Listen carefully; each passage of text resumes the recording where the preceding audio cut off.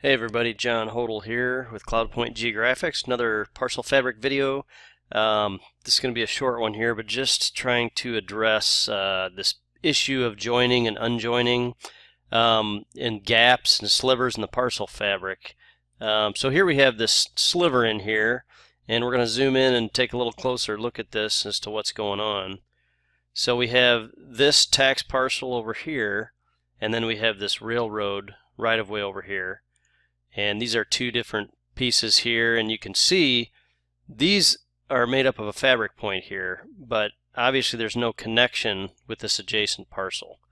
So in order to fix this, what we're going to have to do, we're going to actually do a rejoin on this parcel here, and we're going to attach it to this here point. We're going to make it a line point along here. Right now there's no line point.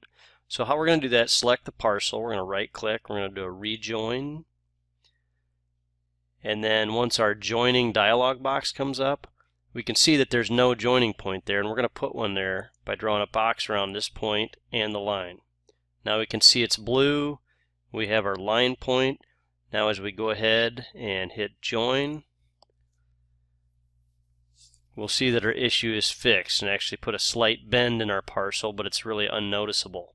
But that is going to fix our sliver there. So a lot of different ways you can fix these gaps and slivers, but rejoin is a great little trick to know and to use that tool in order to be able to fix these areas. Alright, thanks for watching. Have a good day.